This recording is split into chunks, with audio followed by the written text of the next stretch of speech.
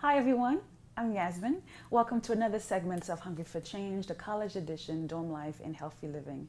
In this video, we're going to talk about healthy snack options. Now, I am sure you would agree that in college, snack machines are everywhere on campus. For example, they're in the lecture halls, they're in the student centers, in our dorms, they're all over campus. But unfortunately, when it comes to the content of those machines, a typical vending machine company does not have our health or best interests in mind.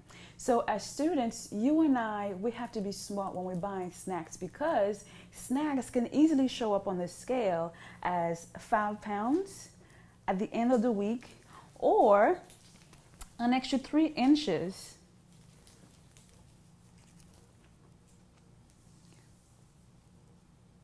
or they can show up as an extra 3 inches around the waist at the end of the week, and it's not good. Now, from experience, I have found that snacks can either be our best friend or our worst enemy. For example, they are our best friends when we need that extra boost, that extra energy to sustain a workout. Or they can become our worst enemies when they are filled with empty calories.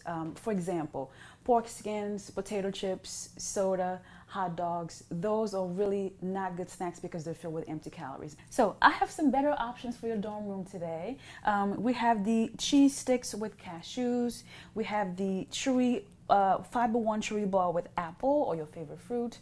Next up, we have the whole grain graham crackers with Swiss cheese and basil. This is really phenomenal. As a matter of fact, I grew up in Haiti with this cheese. It's known in French as la vache qui rit, but in English it's called the laughing cow. It's a very creamy, very spreadable Swiss cheese. Really delicious. Next up, we have the sweet potato chips, no salt, no butter added.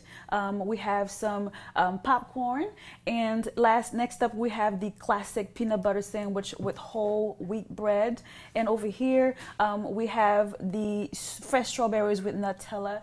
I personally love Nutella, and I call it personally the other creamy crack. It's so good. Next up we have the fresh pear with this is a yogurt bar, frozen yogurt bar, under 90 calories. You can't beat that. And over here you have the honey roasted peanuts, and next up we have a fresh cup of vanilla yogurt with slicely fresh mangoes. Now listen guys, I know it is extremely impossible to eat clean 100% of the time, and I know as ladies especially, we do have those cravings during that time of the month, and for us it could be chocolate. And personally for me, I love Little Debbie's Swiss rolls. I've loved it for a very long time, and this is not something that I buy and eat all the time, but once in a blue moon. And guess what? After 2 days, when I buy it, it's completely gone. And there's nothing wrong with that. But the thing is, what I'm trying to say basically is, you know, food is meant to be enjoyed, okay? But sweets and fried food should not be something that you do consistently. It should be more of a luxury, okay? So enjoy the pie. So if you know, for instance, that you work out consistently, you know, you go into the gym, you eat healthy for the most part, go ahead and have the cake and have the pie and have the ice cream. It's okay. Now, next up I want to talk to you about is when we go into the cafeteria for for breakfast. I have found that, like for instance, when you're getting your pancakes or your waffles, you have the option. This is what I do. I have found that the syrup in the cafeteria is extremely too sweet, and so I bought the sugar-free syrup for my pancakes, and I just take it with me to the cafeteria, and that works just fine with me. So I'm just kind of give you some ideas in some ways just to kind of cut down on your sugar intake, okay? So just think about that, all right? All right, guys, before we go, I'm going to show you what the inside of my fridge looks like, and as well as make you a blueberry smoothie before we wrap up this video. So I know if you're in college, 99% of us have like one of those little mini fridges in our room. So let me show you what I have in my refrigerator. I have in here, I've always had Tupperware for years, so this is where I keep my fresh fruits in there. I do have my fresh spinach and mango. I have down here a bowl of apples and oranges and pears. I do have a bag of carrots because I do juice. I still juice. And one of the things that I'm learning is, as a nutrition major, juicing is okay, but as I'm learning more about fruits and vegetables, you're really extracting the juice from the fiber. So eventually I would like to upgrade to a Vitamix, which is a phenomenal machine. It helps you make fresh peanut butter, your own milk. You can actually make your fresh soups, hot soups with the machine. It's a phenomenal tool. That's pretty much it. My whole purpose for showing you all this today was just kind of give you some tips and ideas on how to eat healthy in college. Just because, you know, life is stressful here when you're getting your degree, it doesn't mean that you have to eat junk consistently, okay? So we're gonna move on to the smoothie today, and let's go ahead and get it done. I want to introduce you to one of my favorite smoothies today. It's the blueberry smoothie. Because I know sometimes in the morning, let's say you're running late for class, right? And you just don't have enough time for breakfast. But the thing is, you don't want to skip breakfast anyway. So I want to show you this really quick recipe, okay? It's just 1 cup of vanilla yogurt with some sliced fresh mangoes in there, okay? A couple leaves of fresh basil, 1 cup of blueberries, frozen blueberries. And this is half of an orange freshly squeezed with the pulp in there. And then you're gonna add in 2 tablespoons of whole grain oatmeal. Here we go. And if you like, you can also add in just a little dash of cinnamon just to give a little pizzazz. And that's it.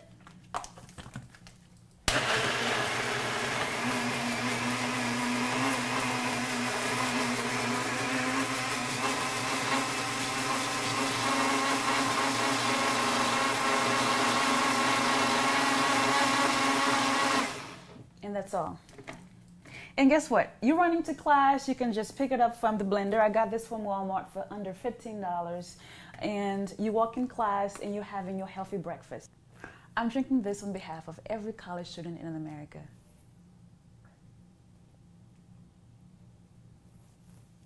This is so good.